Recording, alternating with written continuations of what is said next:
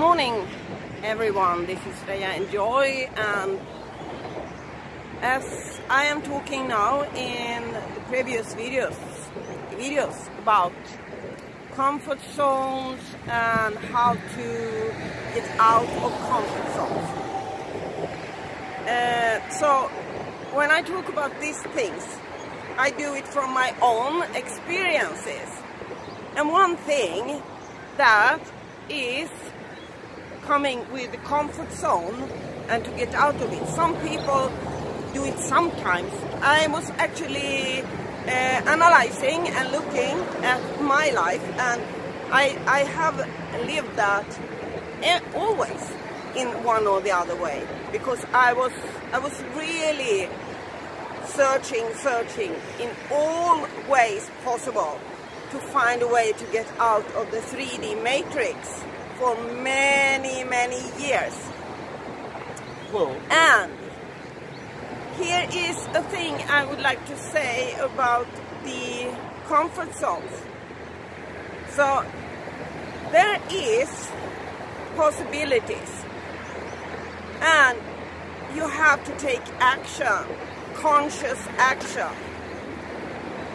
So I did not only say no to my main abuser, which started a real deep process with, how to say, I can say, cutting off all strings attached to any kind of abusive person or circumstance in my life. Because the abuse on me was not only from my main abuser, it was from like groups and big, so to say, events, big, yeah, we can call it groups in society that was feeling I was a threat because they wanted to stay in their abusive behavior, and of course they wanted me to stay as one of their possibilities to get energy, because what people do, and groups, and these groups who have these group pressure on people is they take your energy. Yeah, that's the purpose. The purpose of abuse is to take energy. It's some people call it energy thieves. Energy thieves can be very slightly, and it can be big abuse of taking energy. So taking energy thief is a slightly small word when it comes to abuse, who can be really threatening.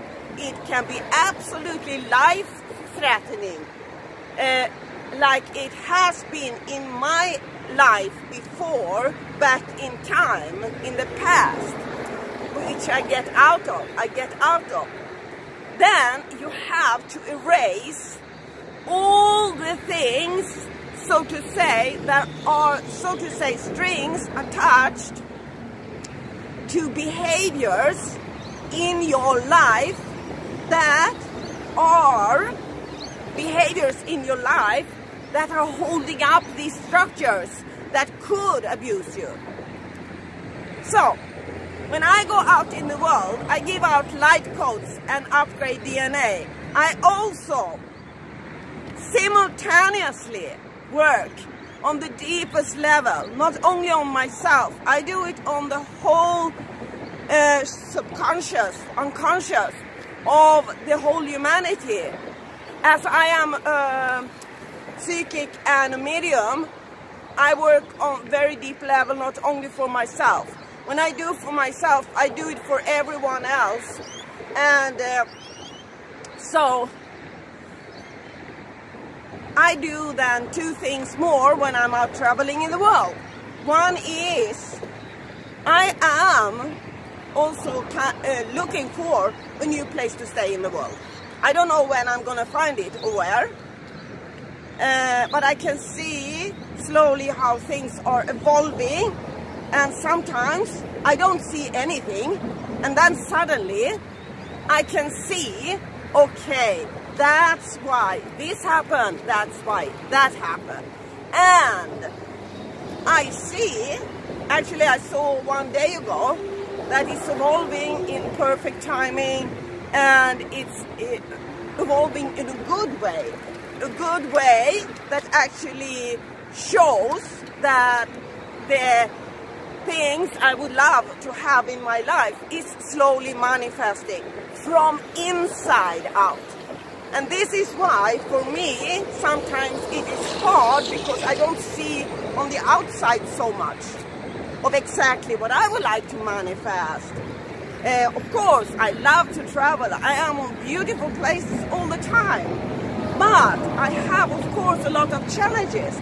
But the things I really want to manifest is something else. But it's coming from inside. It comes from inside out. And I could see actually 1 day ago that, yeah, what is happening is that these patterns inside are changing in a very good way. The other thing here is that the comfort zone patterns, as I talked about in the previous video, that these comfort zones, it sounds like it's something, comfort zone sounds like it's something nice. It's not always. I mean, it can be, like I said in my previous video, a system of things you have arranged around you to survive to different parts of events and things that happen in your life. And this is actually happened to each and every human being on earth in one or the other way. But then I saw, okay, very good, clearly. This is also what I'm doing. I'm doing it consciously, but periods I forget about things I did begin consciously because I'm going so deep into solve and cut cords to different things, different situations and circumstances in my life. So